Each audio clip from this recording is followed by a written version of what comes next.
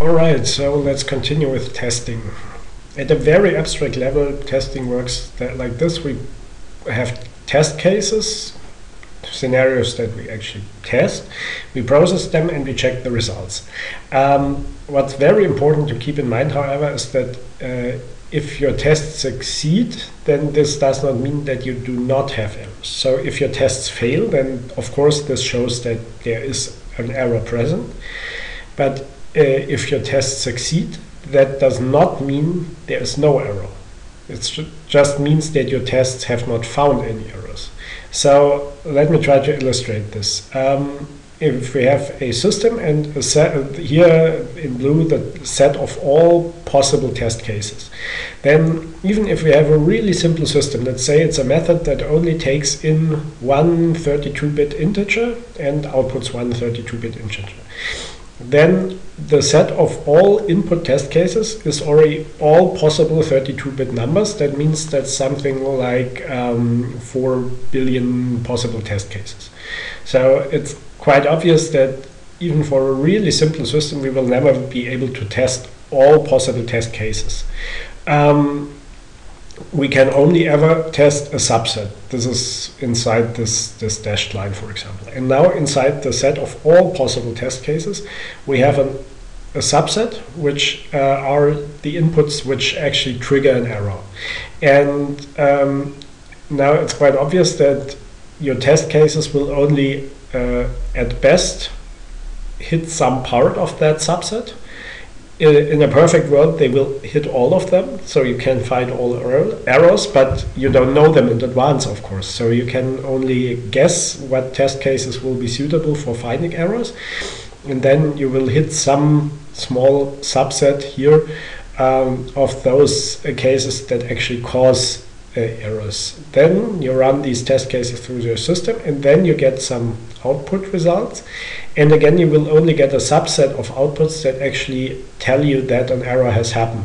So ideally, for those errors, for those inputs, you use in here the intersection of those test cases you actually use and those that cause errors. This will reveal a small part of the outputs that indicate that an error has occurred.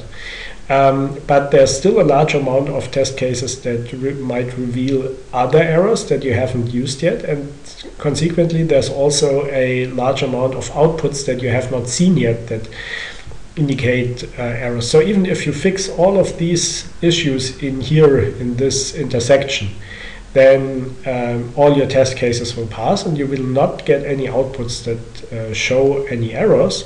But that doesn't mean that there are not still quite a number of possible error cases left that you just have not seen yet. So for this reason, it's very important to keep in mind that failing tests can, of course, indicate the presence of errors, but passing tests do not actually prove the absence of errors. They only prove that there are no errors in your test cases. But as you never can test all possible inputs, you will usually always miss at least some parts of those inputs that actually cause errors. So this is a really important fundamental aspect of testing. Oops. Wrong direction again, I'm sorry. So in general, we're talking about two different types of tests. One is validation testing.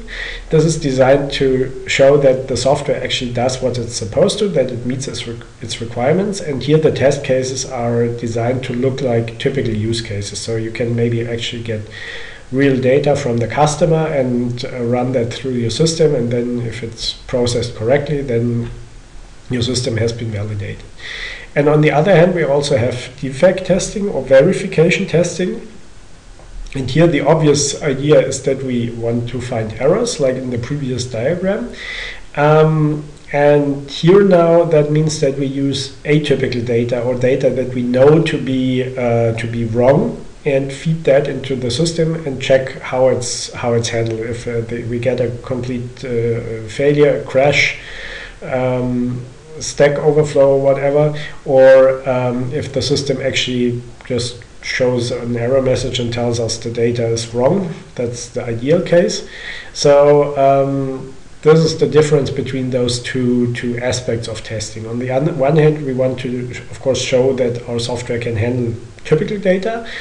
And on the other hand, we want to see how our software handles atypical data, which intentionally contains errors, to see if we can spot any flaws in our design. All right.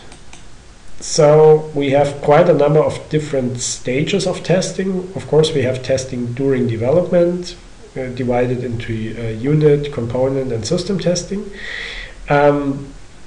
Then we also have release testing before we actually hand it out. We have performance testing to see if we can hit some performance target maybe with our software, or if it performs better than some kind of competition.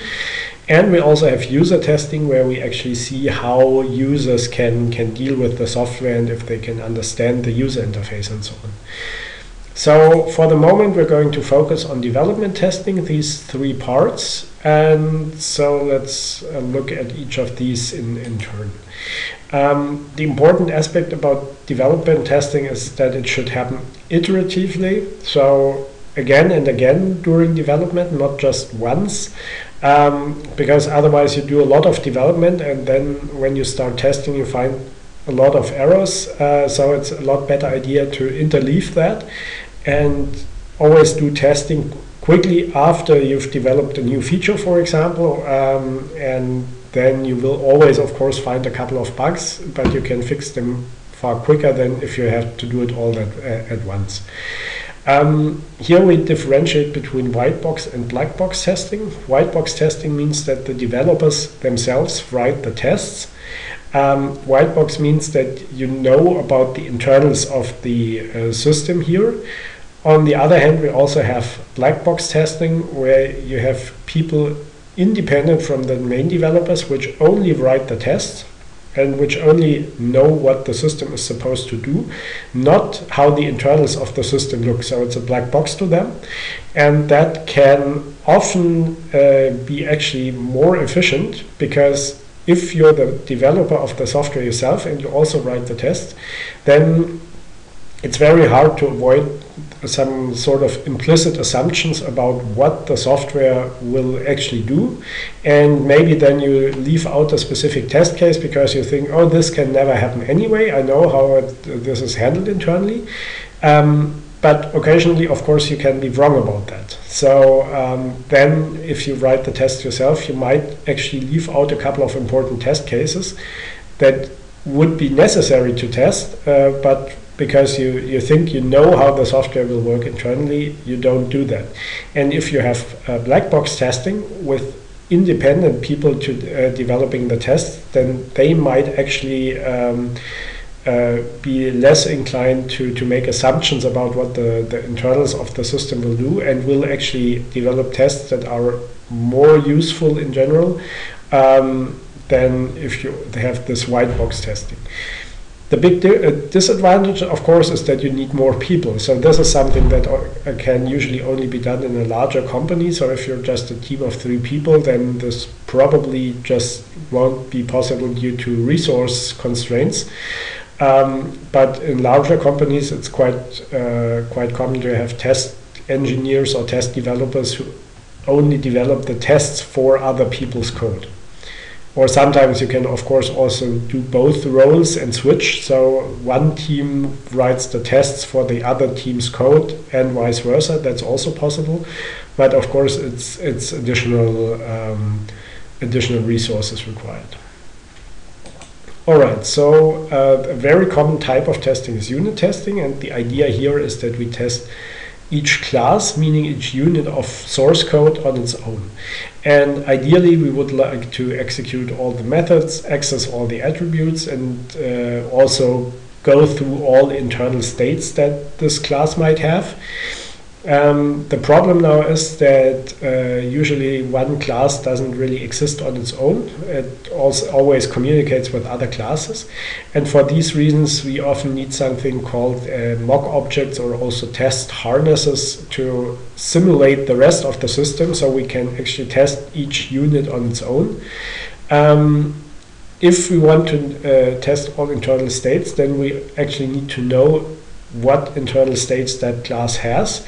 This might actually be a problem when you do black box testing, because the test developers don't know about the internals of the class, and aren't supposed to know about the internals of the class. So these requirements are kind of difficult to reconcile. On the other hand, the advantages of black box testing are usually higher. So to just know about the internal states doesn't often help you a lot. It might still be a goal to achieve in your testing, but again, it requires internal knowledge. All right. Next step up would be so-called component or system testing. So we do now we combine multiple units, multiple classes into building blocks. We integrate them, so therefore it's also called integration tests. And now we look at the interface between the subunits. And there's actually quite a number of errors that can occur at the interface between units. So we have, even if each unit on its own passes all of its unit tests, then we can still get quite a number of issues when we actually integrate them at the interface between the units. So we can have something like interface misuse, just the parameters in the wrong order, for example. This is sometimes also called mystery booleans. So if you have a class that takes 4 different flags, or a method that takes 4 different flags as a parameter, and each of them is a boolean, and then the call in the code will of course look something like false, true, true, false, and then it's really hard to remember which value corresponds to which flag, for example, and it's really easy to mix up the order, for example. So that might be a case of interface misuse. Then we might have interface misunderstanding. That means we just make incorrect assumptions about what the method we're calling is expecting. For example, if we have a binary search method, then binary search only works on a sorted array, and if we pass an unsorted array to that method, then the actual types will still match. It's still an array of, let's say, integers, but if it's unsorted as opposed to sorted, then the binary search will give some very weird results, and so this is simply because we misunderstood what the interface we're interacting with expects about the data. And last but not least, we also at interfaces between units, we can have timing errors, especially if we have concurrent parts of the system. So if we have individual components running at different speeds, then it might happen that the data that we access is outdated, or we might get race conditions where the system actually sometimes works and sometimes fails because just of the order that individual units access the data and exchange data. So these are quite hard to debug, these sort of timing errors, but this is also a very, very common type of interface error.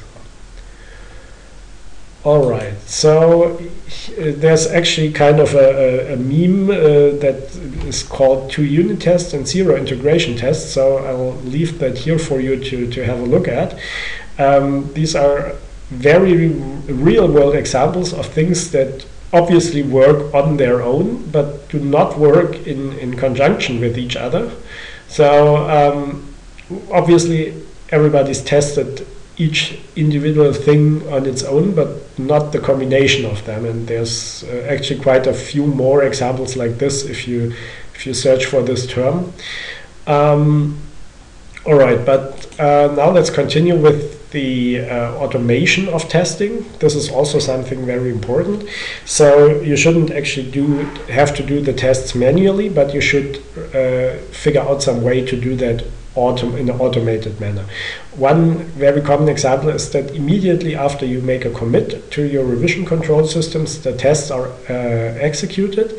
And if you use some kind of test framework, that usually gives you a lot of structure and support to design your tests into your code immediately. In general, there's 3 phases. First of all is the setup phase, where you initialize the object you want to test and also any additional environment you need, like for example any mock objects you need to communicate with. Then you actually execute a method with certain parameters, and then afterwards, in the assertion phase, you check the results if they match what you expect. And if you have larger projects, then these tests are usually grouped into so-called test suites. So a bunch of related tests are then put together into one suite, and then you can already narrow down errors a little depending on what test suites they appear in. So how can we translate that to best practices? In general, you should use some kind of test framework, for example, JUnit or CPP-UNIT. So these are unit testing frameworks, but they can also do integration testing, of course. You should automate them, so it should only take one single command to build all of your code and run the tests. That if you have this sort of automation, then you can also combine it with your revision control system. So you can then use these commit or push hooks to trigger the test. That means hooks means these are scripts that are executed after one of these operations is executed.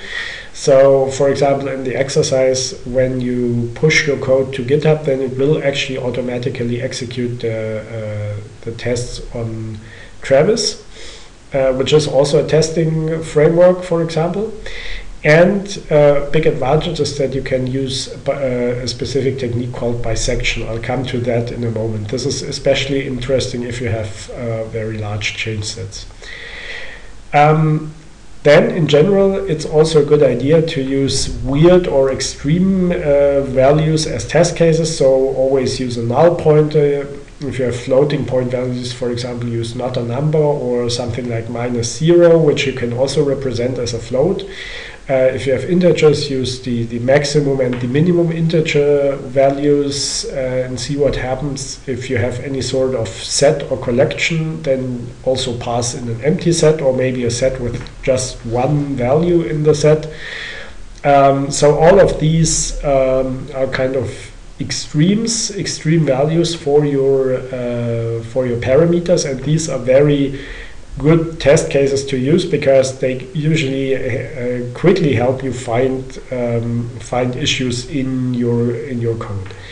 And last but not least, if it's possible at all, try to write your tests first. So first, write your tests and think about what your code actually is supposed to achieve, what results you want to get for specific values, and then you write your code and see if it actually passes these tests. Of course, that still doesn't mean, as I've said previously, that your code doesn't have errors, but it's a very, very important step to getting as little errors as possible. All right, so I already mentioned bisection. This basically means that you do binary search in the history of your code. So let's say you have a really large project like the Linux kernel, and here we have something like 20 commits, and the last time you tested one specific feature, the test passed, and now when you update and a lot of people have edited something in between, then now your test fails. So what do? You could just test every one of these revisions.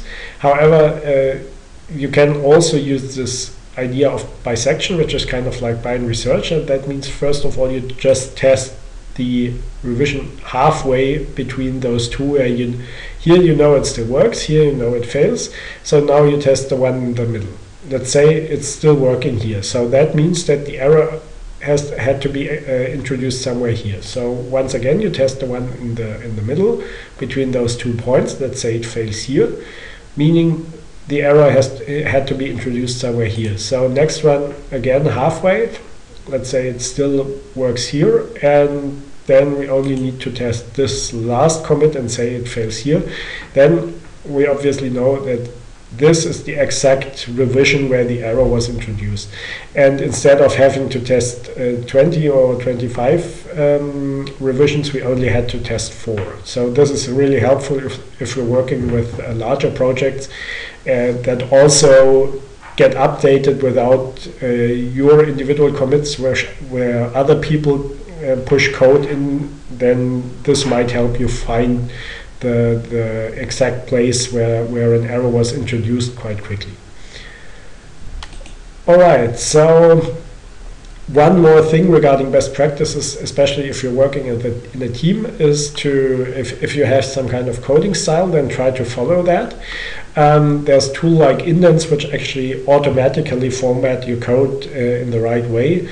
So that everybody uses tabs or spaces for indentation. It doesn't really matter which you use as long as it's consistent. So if you're in a larger team, then it's probably a good idea to follow these guidelines if there are any. And if there are none, then you might try to want to try to agree on some guidelines. Then those team tools which you have available, like revision control systems, issue trackers, discussion forums, you should actually use those, and for the purpose they're designed for. There are two things that really never work out well, which is sending code by email, because then you will always end up with 3 incompatible versions, and more or less the same happens if you have something like Dropbox. Then you will usually very quickly end up with 3 conflicted copies of the same code, and nobody ever remembers who edited what and which change was where. So instead of all of these things, just use a revision control system like GitHub. And if you have some kind of internal discussion forum for a larger team and an issue tracker, then by all means also use that. All right. So yeah, that's it. Thanks for listening for this third topic block. And if there are, once again, any questions, please don't hesitate to use the discussion board in Moodle. Thank you.